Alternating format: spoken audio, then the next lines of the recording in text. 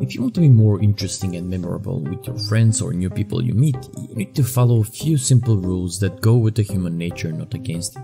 These rules are simple, yes, but far from easy. They are simple enough so that everyone can do, and they will work 100% of the time, but they require time and effort. Because if you want to become more interesting, you need to change something fundamental about the things you already do.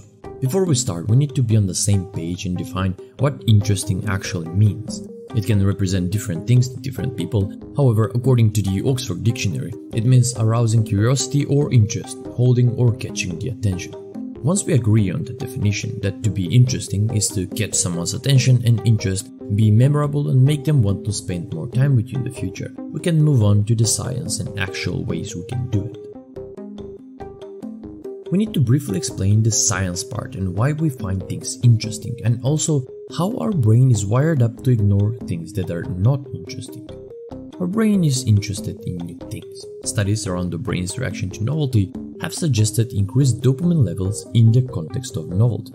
The reward pathways evolved to detect things that are novel to us, and when we first encounter something new, we feel curious about it. It catches our attention. And if we go back to the Oxford definition of interesting, it is exactly that: arousing curiosity and catching the attention.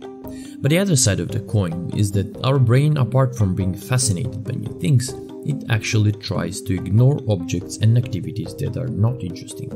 In the early days, the computational power of the brain was so expensive that it tried to reduce the work it needed to do. Everything that wasn't a threat or a possible reward was slowly ignored. Things that weren't new, or so to say interesting, slowly faded away from our perception. And as we evolved with the same brain, unfortunately, that is also true today.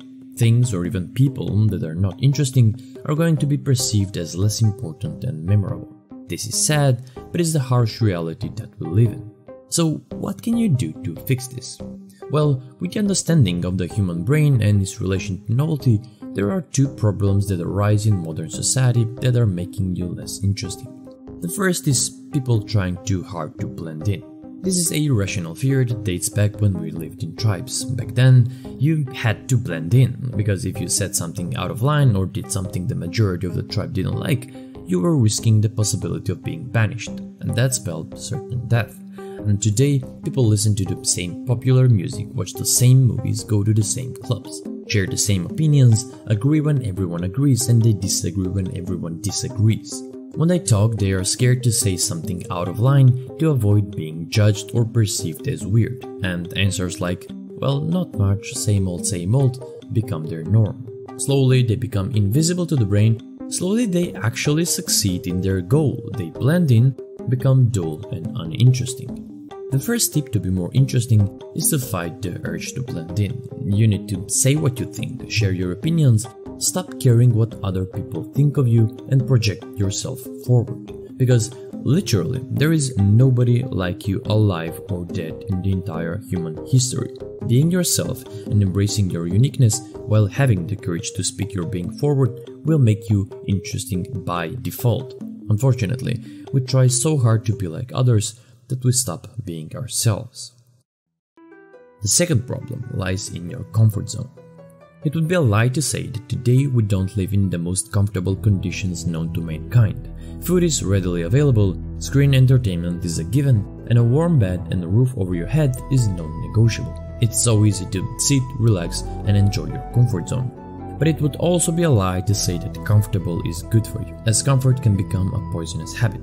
You cannot be interesting if you don't try new things and expand your horizons. There's no easy hack or 5 easy things you can say to be more interesting. If you want to be more interesting, you have to become more interesting. You have to become the person that explores new possibilities, the person that hikes, reads books from hundreds of years ago, learns how to draw, goes scuba diving, writes songs, learns how to code, tries ice skating, develops new hobbies, interest in the arts, history, sciences, and etc. It's hard, but it will undoubtedly benefit you in many dimensions. You'll start to grow, and as you try new things, you'll gather wisdom and stories to tell others, and in the process, become the most interesting and memorable person you know. These two tips, trying not to blend in so you don't become invisible to the brain, and expanding your comfort zone constantly to experience life on various levels, will guaranteed make you the most interesting person in the room. Also, things like confidence, social skills, humor can help, but doing these two things alone will give you 80% of the results. And deep down inside, maybe your goal isn't to be more interesting to others, but more interesting to yourself first.